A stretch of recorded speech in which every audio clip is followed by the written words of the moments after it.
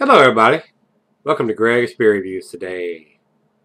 Let's take a walk and go see what's in the fridge today.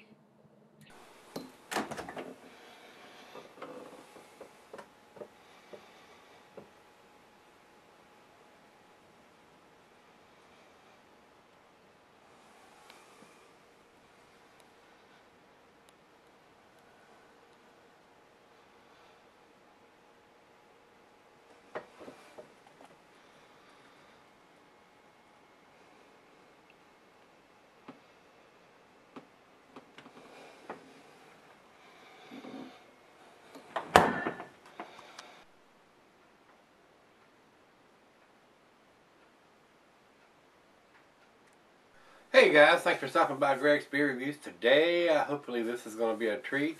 This is Ethos, or Ethos, however you want to pronounce that, IPA. It is an India Pale Ale, and this comes from Tallgrass Brewing. They're out of Manhattan, Kansas. I have had a Tallgrass beer or two, and I have reviewed them, and I think I enjoyed them. I tell you guys, once you get over 1,300 reviews, some of them run together, but I don't remember them being bad beers, so I'm expecting good things from this one. This is one that Joey sent me. He sent me a package the other day, and this was one of them that was in there, so we're going to pop the cap on this one here shortly and get this one into the glass and see what it's about and see if it's worthy. I got a feeling it's going to be. This is a big 16-ounce can too, so they're giving you money's worth when you're buying one of these cans, not a little short can. So, all right, let's get on with this one.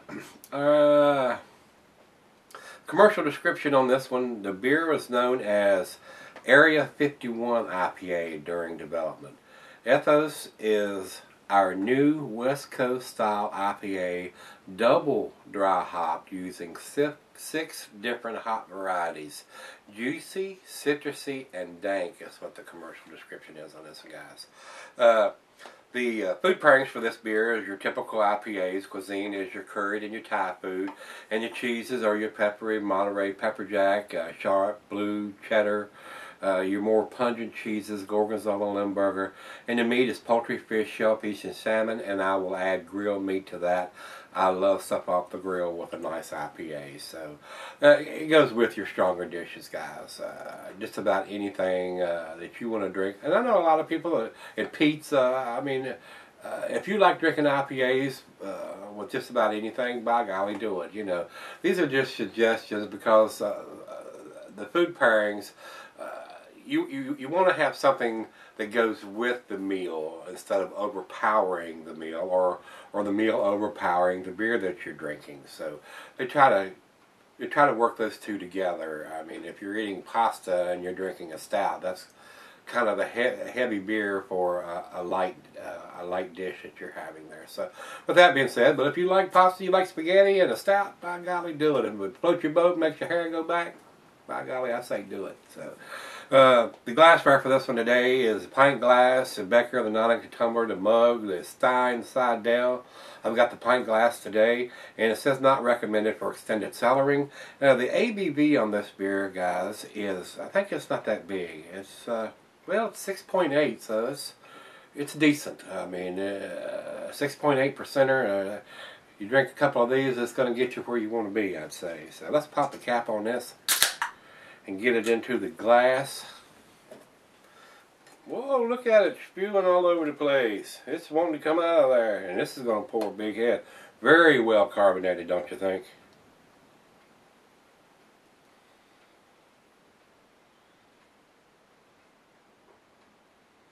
Slightly overcarbonated. This has been in the fridge for a couple of days, so it has not been shook up, so that's not good when it comes flowing out of the can like that fast, but it is what it is. Evidently the postmaster must have shook it up a couple of days ago before he put it on the porch. Well, I don't believe I'm going to be able to get it all in this glass. This is a 20-ounce glass too. Almost looks like yogurt on the top of the glass there. So, and I don't have a paper towel, so Let me stop the video and grab a paper towel and get this mess up in front of me before I have it all over me. I'll be right back. Alright, I got the paper towel and got that up a little bit, and that head's sticking around quite a bit. I mean,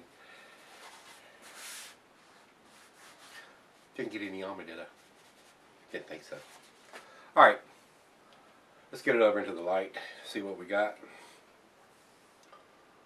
It is a nice amber colored beer. I can see light through it, but I cannot see the bulb clearly, so it's got a slight haze to it. It's not cloudy, but it's got a slight, it could be a chill haze. It's right out of the fridge at 40 degrees. And that head is sticking around, guys. I mean, it's not went down a whole lot since I poured it in there a minute or two ago. So, got great head retention.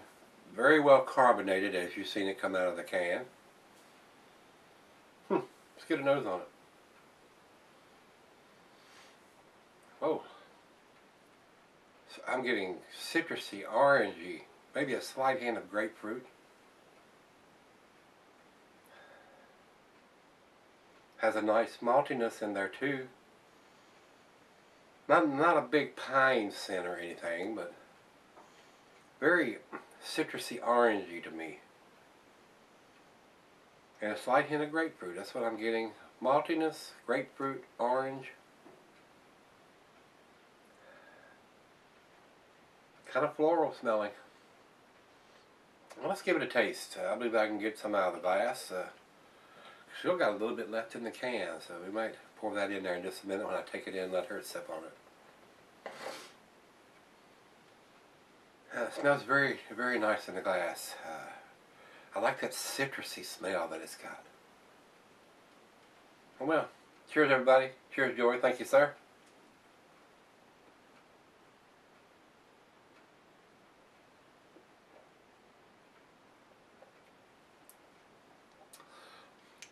Big maltiness to me. I mean, this has got a big maltiness to it. Orange rind or orange peel. Citrusy. Definitely malty.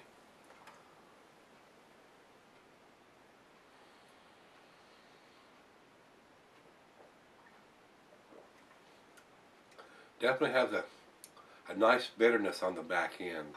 The IBUs on this beer, wow, 110. So, definitely a bitter IPA.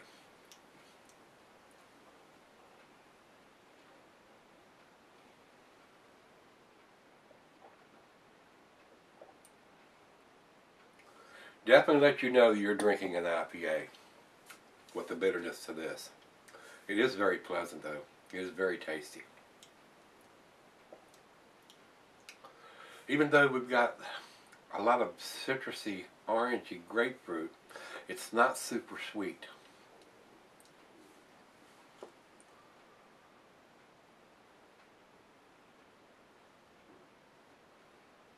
They use 6 different hops varieties in this. And they must have a big malt bill too to have that much maltiness in it too.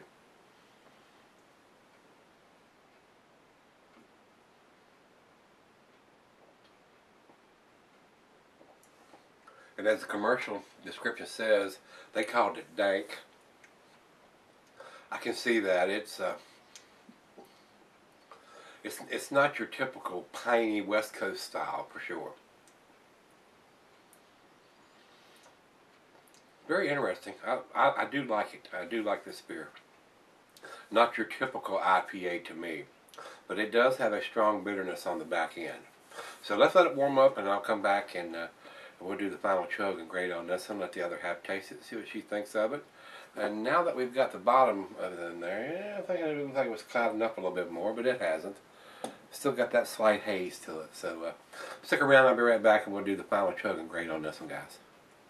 Alright guys, I'm back. Got just a little left here. This is a pretty tasty beer. I mean, slightly overcarbonated, as y'all seen when I popped the top on the can. It come running out of the can, so it left an awesome lacing on the glass. The other half liked it just as well as I did. Been sipping on it probably about 30 minutes or so. Very, very tasty. Very nice IPA. Like I said, I've had a couple of Tallgrass Brewing beers, and not been disappointed with what they offer. So if I could get their beers here, you'd see more of them in the fridge. Enjoy. Thanks again for sending the beers to me, especially this one. This has been very tasty. He sent me several of them, so y'all going to be seeing, I don't know if I'm going to do one of these tomorrow or what I'm going to do tomorrow, but you'll have to stop in and see what's in the fridge tomorrow. Let's do the final chug.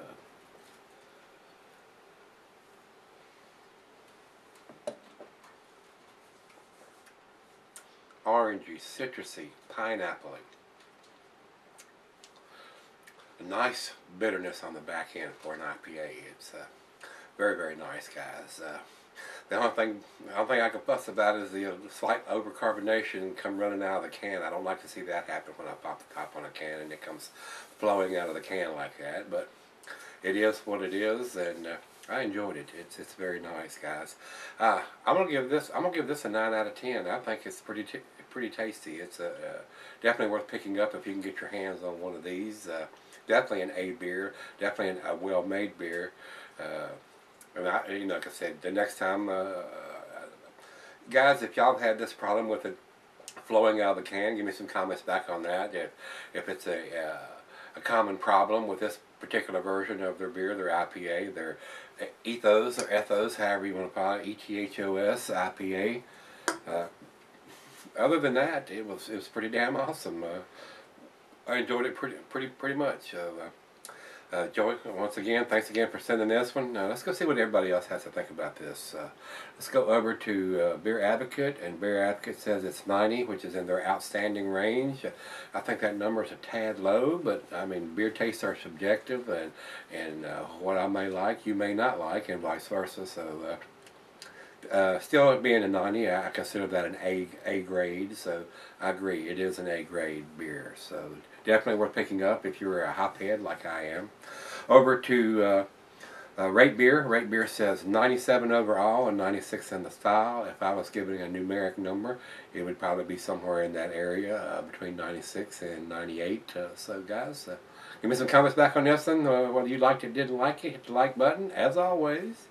Rate, comment, subscribe, and let's go see what's in the fridge tomorrow. See you then.